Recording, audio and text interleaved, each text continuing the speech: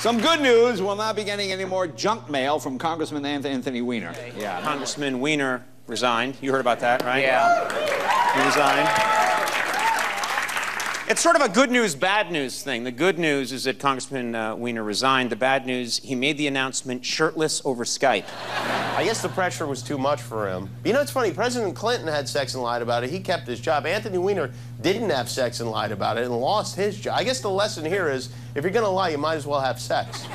Yesterday, Congressman Weiner contacted Nancy Pelosi to let her know that he was resigning. Weiner let her know by texting her a picture of his penis cleaning out its desk. Anthony Weiner still has to send in an official letter of resignation.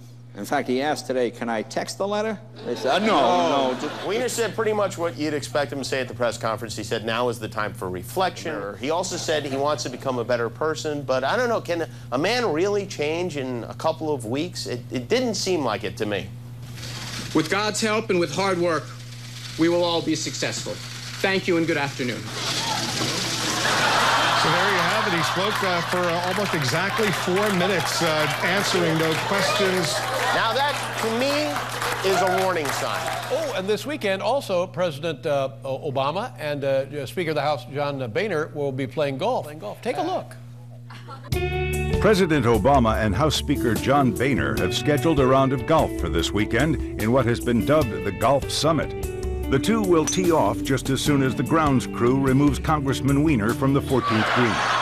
Good Lord, Congressman, stop that. Gilda Road, Bethesda, Maryland.